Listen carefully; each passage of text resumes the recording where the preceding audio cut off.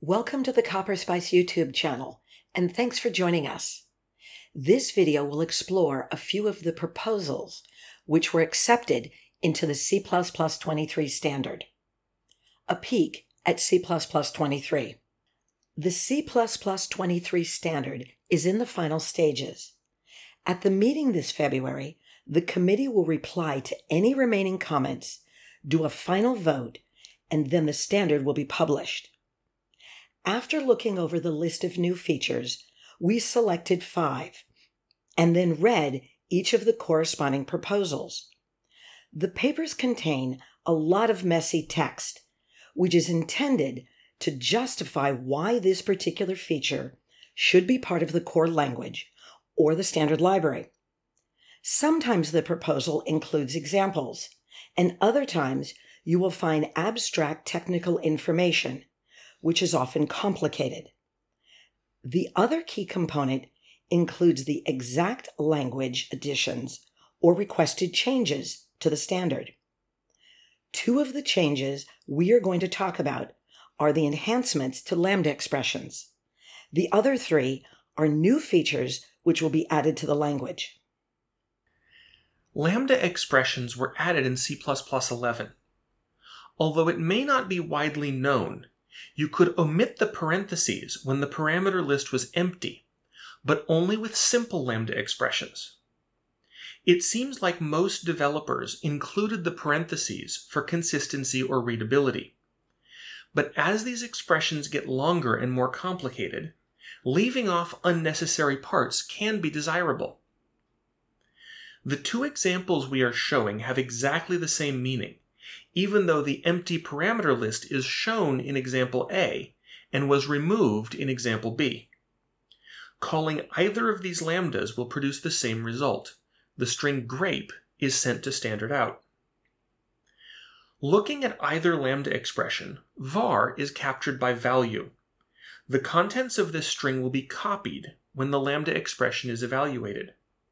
Capturing this variable by value creates a new string which is const qualified. This is not a problem for the current example, since all we are doing with the captured variable is printing its value. So what happens when the body of the lambda expression needs to modify the captured variable? Assuming we do not want to change the original variable, we need to mark the lambda expression with the mutable keyword. The syntax shown in example A has been valid since C++11 and declares a mutable lambda expression where the captured variables are not const qualified. Example B shows the same expression with the empty parentheses removed. Prior to C++23, example B results in a compiler error, indicating this code has a syntax problem. Allowing example B to compile might feel like a minor change. However, the ability to leave out the empty parentheses could improve readability when the lambda expression has multiple parts, like a requires clause and a trailing return type. Mutable is not the only keyword which will cause a syntax error if you leave off the empty parentheses. Some of the other keywords and constructs which will result in the same problem are const expr, const eval, or a requires clause. C++11 added the ability to specify attributes like no return and deprecated for both class methods and free functions. The second change is about supporting attributes in a lambda expression. As a quick review, a lambda expression declares an unnamed class with a special method referred to as a function call operator. The code in this method comes from the body of the lambda expression. There is no syntax to apply attributes to the class generated by a lambda expression. Only vendor or compiler attributes can currently appear in a lambda expression, and they apply to the function in the unnamed class. Prior to C++23, placing an attribute like noDiscard was not permitted by the standard. However, some compilers would allow it, even if they ignored it.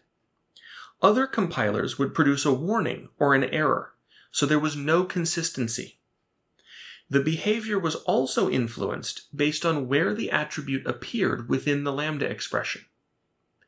Starting with the release of C++ 23, 4 existing attributes can be used, and they need to appear directly after the capture clause. Thankfully, the standard has now been improved, so every compiler vendor can support Lambda expression attributes in the same way. One of the new functions in C++ 23 is STD unreachable. The intent is to mark a specific location in your source code which you are certain is never executed.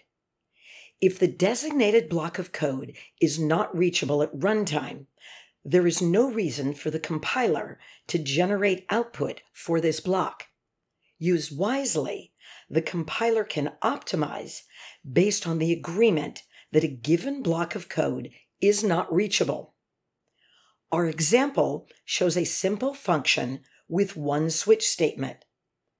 According to the code, the only values which can be passed to the test function are 0 and 1. If any other number is passed, the default case will be chosen, and the code calls STD unreachable. What we found interesting is that passing a value of 2 results in undefined behavior. The UB occurs because the compiler was allowed to skip generating the binary code for this code path.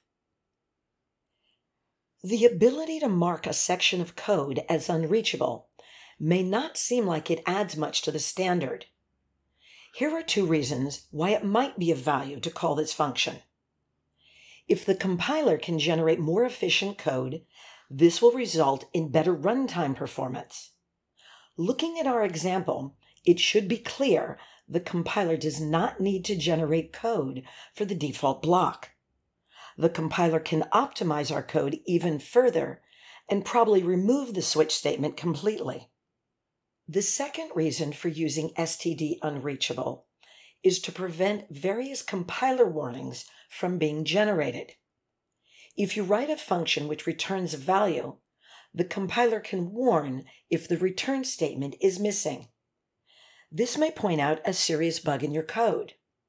On the other hand, what if the warning is a false positive?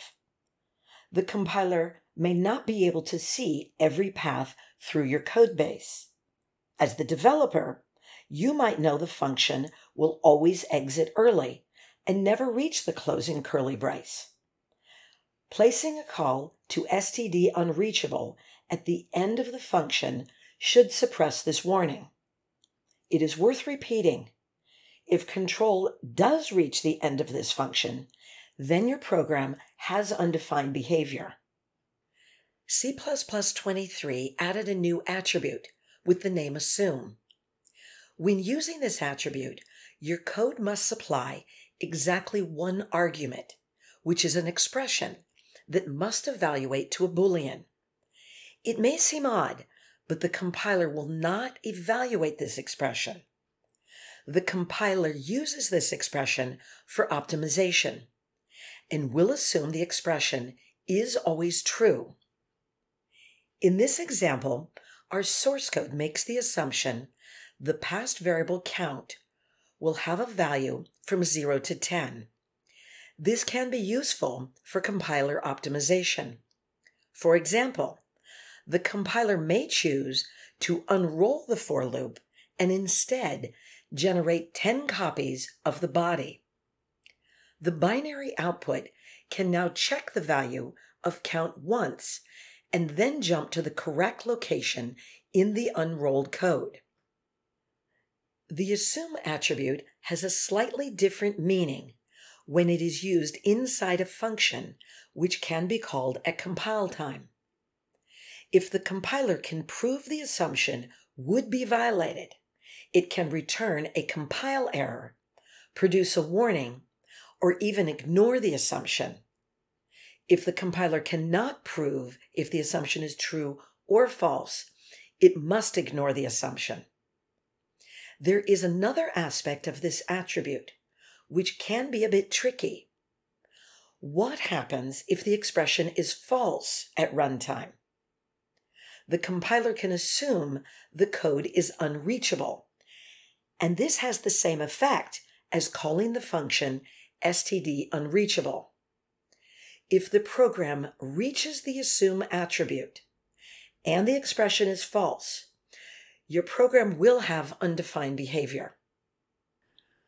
The last feature we want to look at involves code used to determine if we are executing at compile time or runtime.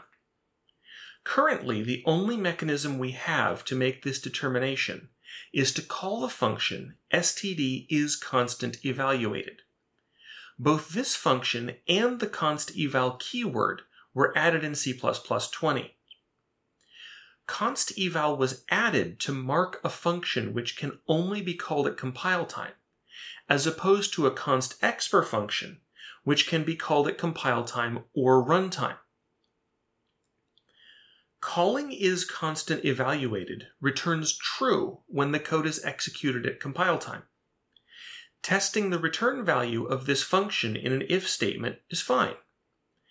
The potential problem is with any of the source code located inside the compile time if block.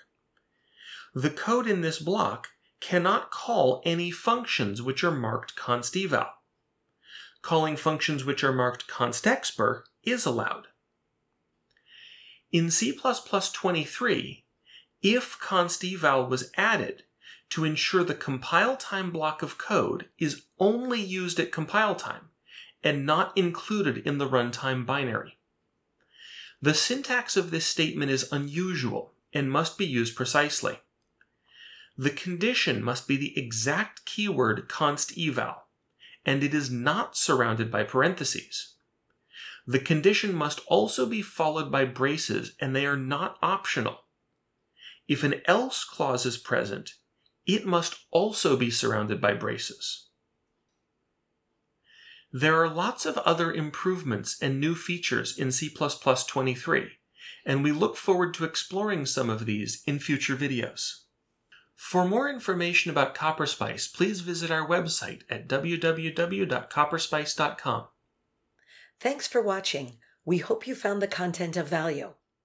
If you have any questions or feedback, feel free to leave a comment on this video or send us an email. Please make sure you subscribe to our YouTube channel and come back for our next video.